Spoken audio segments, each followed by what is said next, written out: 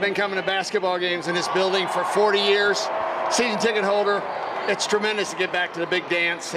Graduate of Virginia Tech in '77, been coming to games since, just recently started coming as a season ticket holder. Very excited about the direction of the program and looking forward to being in the big dance again. It's just really surreal to be here and see like how our players have grown, and like we both know the team really personally, and it's just an incredible moment to see these incredible individuals get something they've worked so hard for.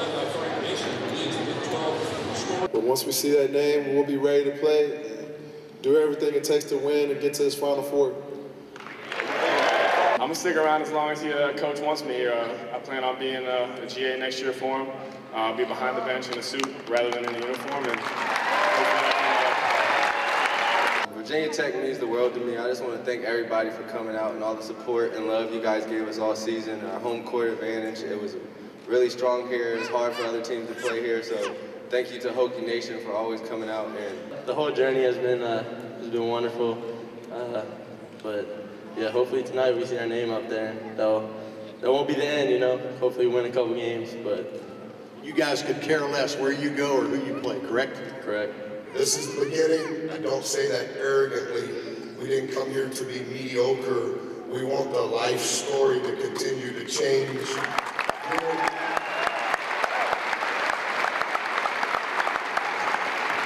Your impact, we can't quantify. The number 9 seed, the Hokies of Virginia Tech.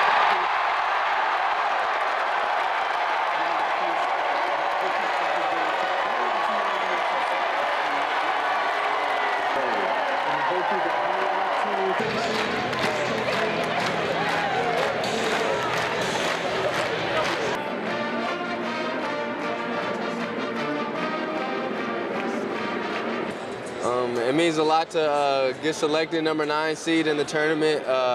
We worked so hard, and I just think that a team like this deserves it. You know, those are kids that have dreamed their whole life of having this opportunity, and, you know, along the path of pushing them further than they're typically willing to be pushed, you're trying to explain this is why. It feels good, but I just think of everybody that's helped, all the managers, all the players, all the coaches, all the faces. I think really about the faces that were here like day one, like when we didn't have nothing. We didn't have nothing to believe in. I just think about that, and it's just crazy how much it's blood, sweat, and tears it's taken to like get to this point, and we just want to just pursue and just keep going on from this point. Just trying to switch our mindsets. We were just, since none of us, the players, never made it to the tournament, our dreams were making a tournament. He wanted us to switch our mindsets to making it and then go deeper into the tournament, try to win some games.